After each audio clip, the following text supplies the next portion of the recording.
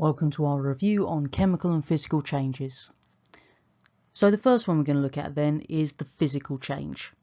Now, whenever we talk about a physical change, we're referring to where we're changing the state of matter. So this would be something going from a solid to a liquid or a gas to a liquid. So a few examples that you've almost certainly encountered in either science or just everyday life. Ice melting, dissolving, these are both examples of physical changes. Now, one of the ways you can identify a physical change is because you can actually reverse them in almost all cases. So you can obviously get back what you started with, and no new substance is being made. So even if you think about dissolving, which is one that tends to trip people up, if you're putting sugar in water, it's not actually changing from sugar in water, it's just dissolved and mixed in. If you evaporate off that water, sugar is still there. There's no new substance that's been made. If we then consider the chemical change, this is where we've produced one or more new substances as the result of a chemical reaction. So a couple of key examples, if you're cooking an egg, for example, or rusting. Now, the way you can generally identify a chemical change is they tend to be irreversible. So once you've cooked an egg, you can't somehow make it uncooked again. And we also tend to have very different properties in our products to those we had in our original reactants. So if you think about a raw egg, it's got a very different set of properties and taste and colour and texture. All of these things are very different compared to the cooked egg.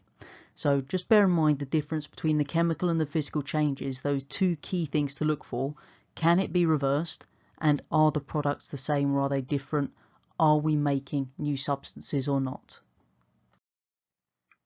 If we now consider what happens to the actual particles during physical and chemical changes, we'll see a clear difference. So if we consider the physical change first of all, we start off with water molecules in ice, so in a solid. They're all packed closely together, vibrating around a fixed point, but they're water molecules. If we then melt that ice into just liquid water, what we find is we still have water molecules, but they're able to flow.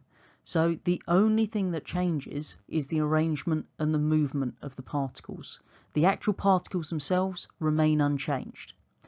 If we now consider the chemical change, this is a very different situation. So what we find in a chemical change is that the particles are going to break apart from each other and then they're going to join together in different ways, which is what we can see in the animation at the bottom there. We're starting off with methane and oxygen on the left hand side, and then they're going to break apart and reform as carbon dioxide and water on the right. So hopefully what we will be able to do now is actually give us the difference between physical and chemical changes, some examples of each, and describe the differences in how the particles behave in both physical and chemical changes.